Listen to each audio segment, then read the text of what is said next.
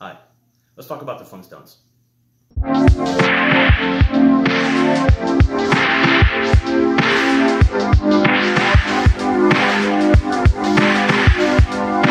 Musical styles are still a very important form of communication for our young people. Before we even start, I'm reminding you now that this is one of the most strange and bizarre movies I've talked about so far on the channel, so just making sure you know that. Okay, here we go. The 1994 Flintstones film is the live adaptation of the popular cartoon of the same name that ran from 1960 to 1966. It was directed by Brian Levant, who prior to this produced Mork and Mindy and went on to direct Jingle All the Way, if you can believe that career trajectory. And it was written by the team of Tom Parker and Jim Jernwine, the same team who wrote Richie Rich that came out the same year that this did. The main cast is a who's who of Hollywood. John Goodman, who we previously spoke about in our Borrowers episode, Rick Moranis from Saturday Night Live, Streets of Fire, Ghostbusters, and Little Shop of Horrors, Elizabeth Perkins, who'd go on to have roles in 28 Days, Weeds, and Sharp Objects, actress and comedian Rosie O'Donnell from A League of Their Own, Harriet the Spy, Tarzan, as well as her self-titled show that ran from 1996 to 2002.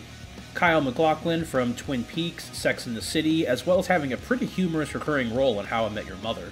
Holly Berry from the X-Men franchise, Kingsman, and John Wick Chapter 3. They even had veteran actress Elizabeth Taylor, who's been in the game since literally World War II.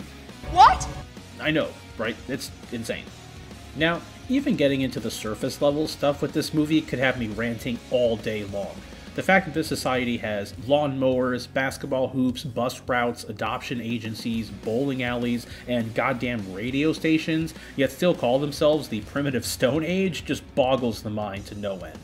The production team put their all into making the world not only feel real and practical, but also making sure they stuck as closely to the original show as possible, down to Fred jumping up in the air when he says his catchphrase, as well as all the animals in the world making humorous one-liners.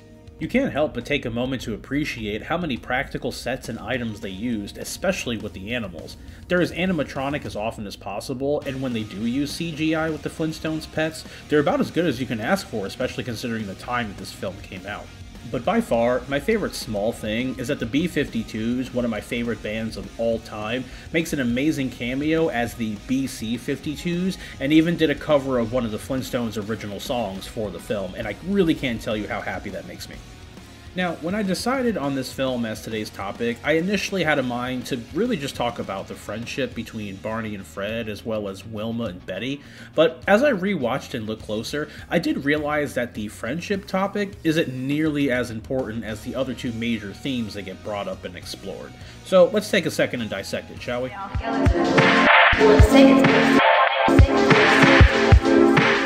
The main thing that the film focuses on, though it chooses to do so by using Fred's new job as a plot point, is Betty and Barney's deciding to adopt a child.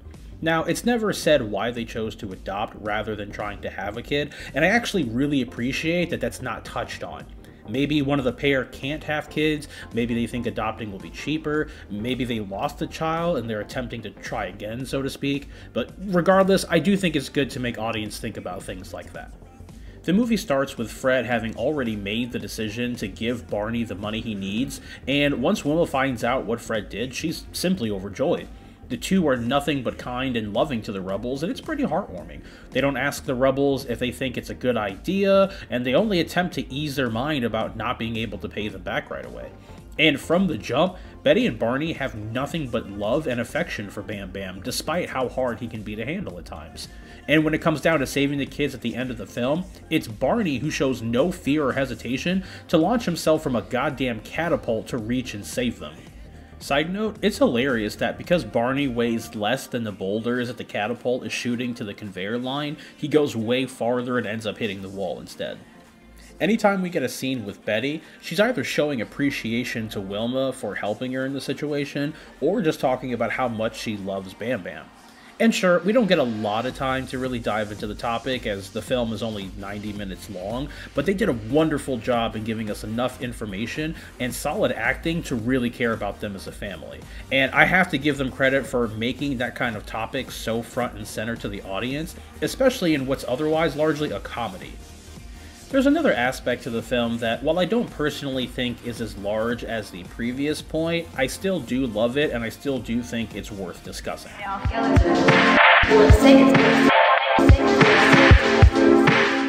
In the film, we get two characters who have to come to terms with and own up to their own poor decisions. Obviously, Fred is the bigger of the two in that he immediately lets his new power and wealth go to his head, and he ends up treating Barney and most everyone else like total shit. Obviously, by the end, he realized his mistakes, apologized to those he hurt, and turned down the promotion that the head of the company was trying to give him, recognizing that power and wealth turned him into somebody that he doesn't like. But in my opinion, the far more interesting of the two examples is of Halle Berry's Miss Stone. She starts off completely on board with Cliff's embezzlement plan and does her best to seduce Fred and make him more susceptible to their plan. But as the story goes along, she quickly realizes that Fred is a good person, that he loves his wife and family, and that doing this to him will absolutely ruin him. She even tries to call off the plan, telling Cliff, "I'm worried, Cliff. He's smarter than we thought." He'd have to be to get himself dressed in the morning. He's been asking a lot of questions. I think we should just call the whole thing off. When Cliff finally tells Fred he's being framed, Miss Stone looks genuinely regretful for her part to play in it. And it's Miss Stone that stops Cliff from shooting Fred and the Dictabird. Flintstone, kiss your bird goodbye.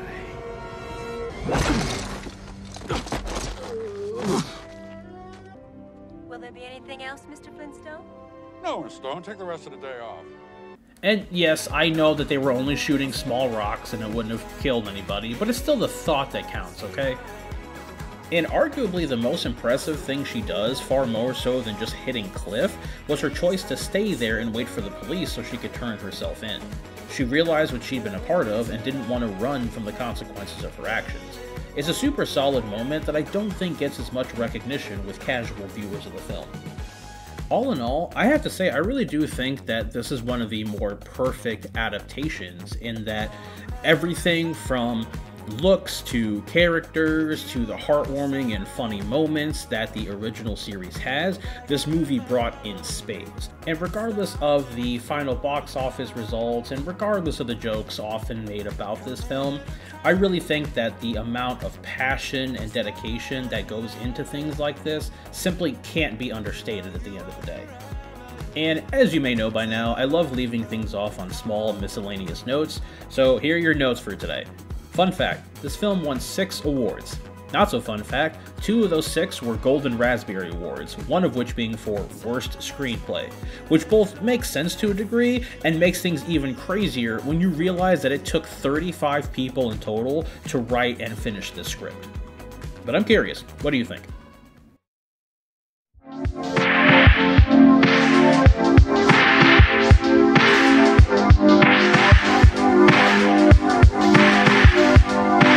Musical styles are still a very important form of communication for our young people. Hi.